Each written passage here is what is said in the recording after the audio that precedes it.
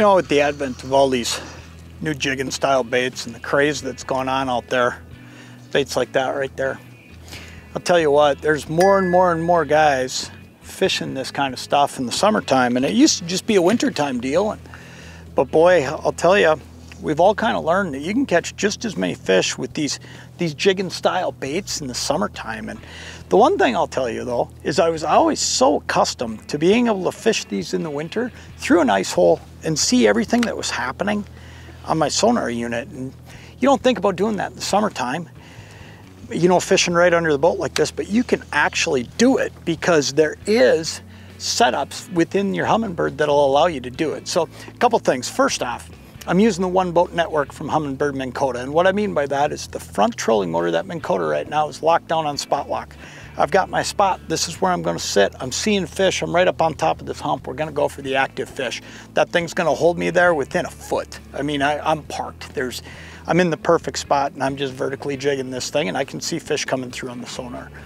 Number two is what I'm going to do is change that Humminbird a few setups in it so that I've got it dialed in to exactly what I want for this vertical type jigging. And you can do this if you're using a jig and a shiner too. I mean, it'll do the same thing.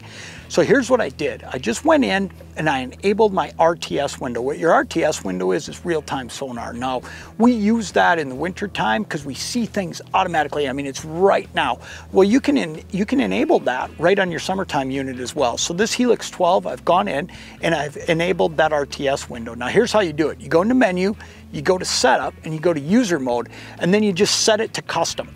When you set that to custom from the angler mode, what you're going to see is you're going to get a whole bunch more options, okay?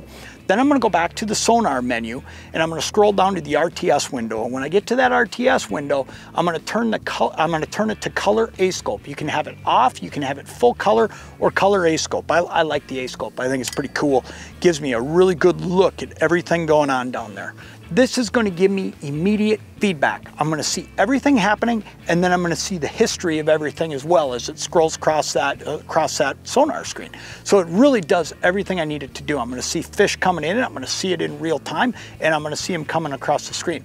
And you can watch it just like you do ice fishing. I mean, it's like playing a video game. It's cool. I mean, you get to see how the fish react to your cadences, you get to see how the fish react to everything you're doing down there, and you know exactly where your bait is. And it's going to help you catch more fish. This is a really simple thing to do. I mean, you can set this up so easy on your unit, take you a matter of seconds, and then when it's time to blow off to the next spot, you can change it right back if you like. A lot of times I'll just leave it here though. I mean, throughout the year I run that RTS window, and I love it. That real-time sonar unit window tells me everything I want to know before it gets into the screen. So you set this unit up like this, you use the one boat network, and you can go out and you can vertically jig and you can see everything going on underneath you just like ice fishing.